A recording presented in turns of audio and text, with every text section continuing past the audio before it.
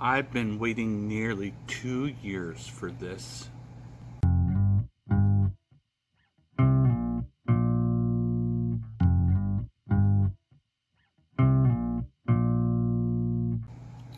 Welcome to Life in My Shoes reviews and such. As the intro indicated, today I will be speaking about the Wretch Omnibus by Phil Hester and Friends. As you may know from previous videos, I am a bit of a comic collector. You will see superhero paraphernalia, including the Infinity Gauntlet right here. In the background of the videos, and in my other channel you will see a display of my graphic novel shelves and a plethora of action figures. But all of that started with the almighty comic book. And over the years that has progressed from collecting the monthly collectible comics into collecting what are called graphic novels or trade paperbacks or hardcovers graphic novels.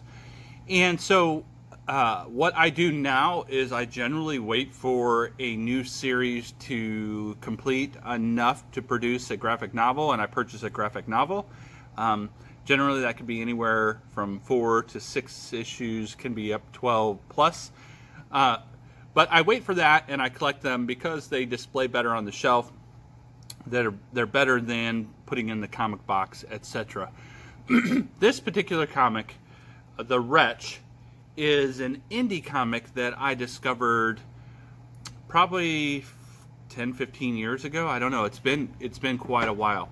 So I discovered the artist Phil Hester in an issue of Flash. It was actually an annual as part of the Bloodlines storyline, and in that comic Phil Hester was providing the art, but it introduced a comic book character called Argus. The storyline for Bloodlines was that these aliens were invading Earth. Every time they fed off of humans. Occasionally they would try to feed off a human, and rather than killing the human, it would imbue them with power. So right here is a original page of art by Phil Hester for the Argus comic series, the limited series that came out after that. So I got hooked on this artist and soon began to seek out other things this artist has done, and as a result I discovered that Phil Hester is not only an artist but a writer, and so my shelves are currently lined with a plethora of books that are not only Phil Hester art, but in many cases are Phil Hester writing where someone else is producing art. The Wretch is one of those gems where he does both. So he's both the writer and the artist. So the Wretch started out as a character called the Creep, and I think there was probably some licensing issues, and so had to adapt that and landed on the name The Wretch.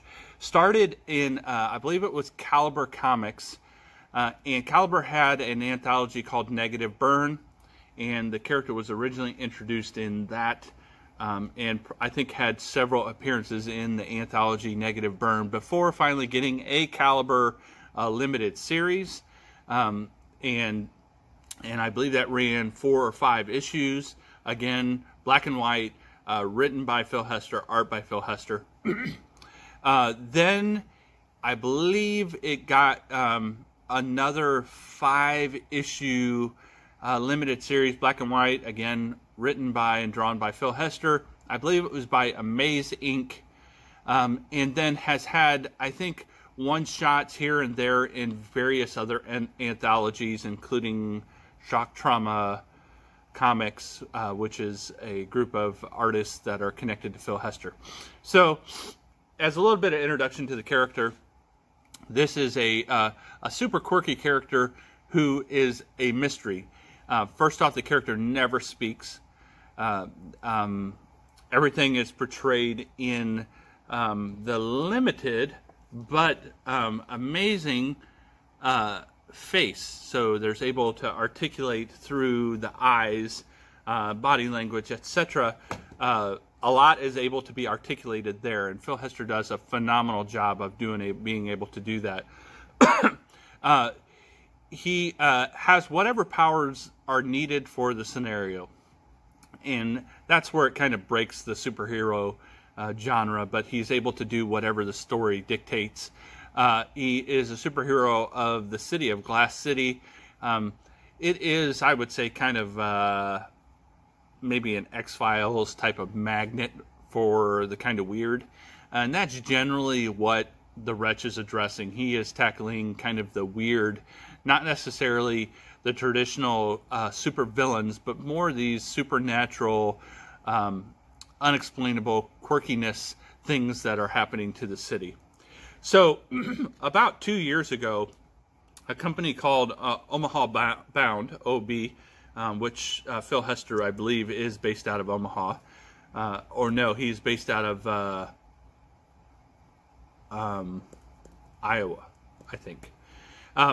But they advertised on their website that they were collecting pre-orders for an omnibus that would collect the entire run of the Wretch, plus a brand new story. So about 2 years ago, I spent, I think it was $35. I did not buy any of the extras. I regret that at this point. I should have done that, being a huge fan, because not only do I have the Phil Hester art right here, I have the Wretch, or an original Wretch poster right here. I regret not having gotten some of the specials that came with it. But anyway, over the course of roughly about 2 years, I continually wrote and contacted Omaha Bound to find out what was going on. A lot of the delay was just in the fact that Phil Hester is a working artist and writer and had other commitments. This was a side commitment for the new story. So it was really about trying to get that new story completed and then get it inked, and then to get it proofed, get everything proofed, and then to provide a copy to the printer, get the print copy proofed, and then Phil Hester, in fact, had to sign all of the copies. So roughly two years later, I received this, and I'm as giddy as a schoolgirl. The Wretch is easily one of my absolute favorite comic books ever, and I'm happy to have the omnibus on my shelf. I have the previous 3 collected editions over here on the shelf, somewhere down over here. I believe they were produced by Amaze Ink. Again, I'm a huge fan. I won't get rid of those. I'll keep those in addition to the omnibus. I'm happy to have them. Again, super quirky character, tackling super quirky problems, never saying a word, having the ability to meet the problem head on with his wits and without his voice, and solve things in a very surprising way. So from a comic perspective, I would say this is a must-own, must-read. I think you can contact Omaha Bound right now, and they are still selling copies beyond those of the original order. So I highly encourage it. Send your love, send your support for Phil Hester's work, The Wretch, to Omaha Bound. You can look them up on the web, and order yourself a copy of the Wretch Omnibus. You will not regret picking up this book and reading it. Now, I will say that it's beautiful. Black and white, the colors are crisp. You can kind of see it here. I got the signature, Phil Hester signature right here. You can kind of see it right here. The only super complaint I have, and this is not even truly a valid complaint, is I would love to have had it in a hardback. But such as it is, I'll take it in this format. If I can someday get a hardback copy of it, I'll be happy to do that. I will get that and put that gladly on my shelf. I would love to own some original Wretch art, and have reached out to Phil Hester in the past, and he has confirmed that he does not sell that art. So you would have to buy a commission of the Wretch, but you cannot get an original page of Wretch art, which is unfortunate. I would love to have it. But there you go, the Wretch Omnibus. It is a fat collection, probably somewhere between, traditionally, I would say 10 and 12 traditional issues in length. I think they were saying it was something maybe 300 pages or something like that. It's got sketches, it's got original, it's got specials at the back, like the original proposal, write-up for The Creep, the new story, etc. A great collection, super character, super fun, great read. Check it out and let me know what you think. Leave a comment below. And again, check out Omaha Bound, where you can get a copy of this Omnibus and others that Omaha Bound is working with other creators to release other work, and at least one of them contains Phil Hester art, The Falling Man, which I am looking at myself. They have collected that and are releasing that in a limited edition graphic novel as well. So check it out. Let me know in the comments, and I'll be reviewing other graphic novels, shoes, etc. in the weeks to come. Thanks a lot.